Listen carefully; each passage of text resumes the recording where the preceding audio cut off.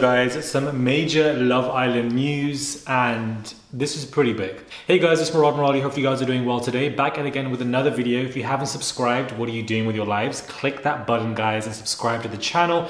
Head over to my Instagram at Murad_Murali. Links are all in the bio below. I'm coming at you guys with content every single day, multiple videos, at least 3 to 5 bare minimum a day. So if you haven't subscribed, you're genuinely missing out on so much content. Don't be that guy or girl, guys. Subscribe and let's get straight into this video. So, some major news for Love Island that has recently been announced roughly in the last 24 to 48 hours. I was thinking about talking about it, but I just genuinely haven't had the time because of course I am currently abroad.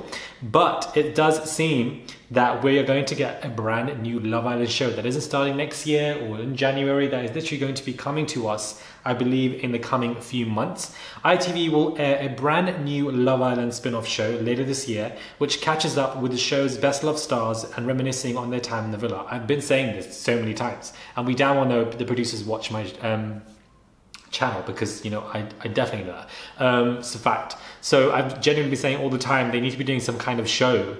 Like, I don't know why they gave us Love Island Winter. What they should have done was Love Island Summer, cool, and then the Love Island Winter segment would have just been Love Island Summer cast and what they're doing in their lives and how the show has changed.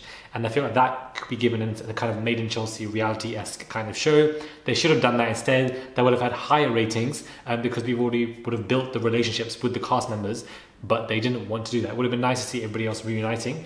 ITV's Love Island will be back later this year for a brand new show in the autumn, but instead of its usual winter series, a spin-off show will air, charting the lives of contestants with the show.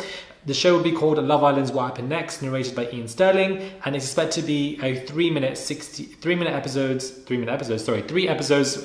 60 minutes each. The Islanders will discuss how their lives have changed since the first series aired 5 years ago. Single Islanders will reunite and perhaps new romance will blossom, plus the stars will cringe and giggle at the most iconic moments.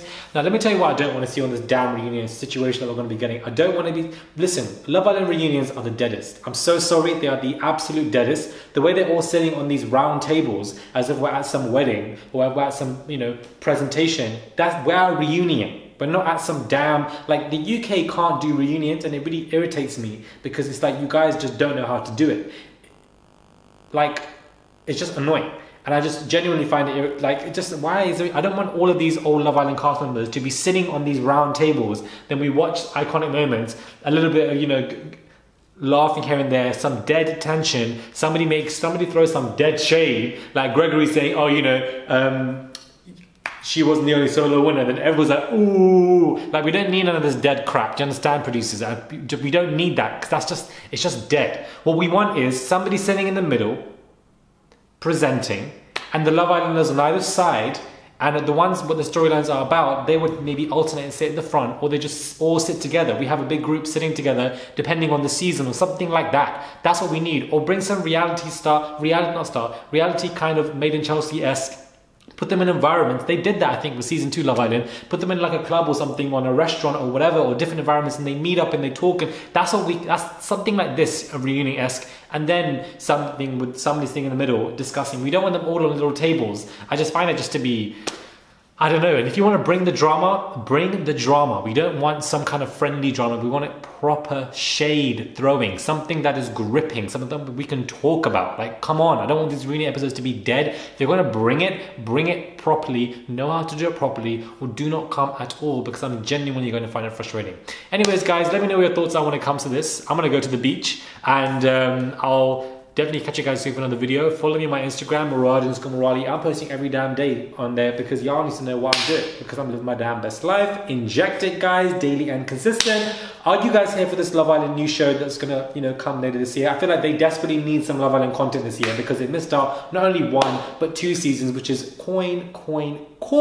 So they need to bring something, you know, for people to be entertained by. So we'll just see what this brings. Subscribe to the channel, click that button, and I'll catch you guys soon for another video.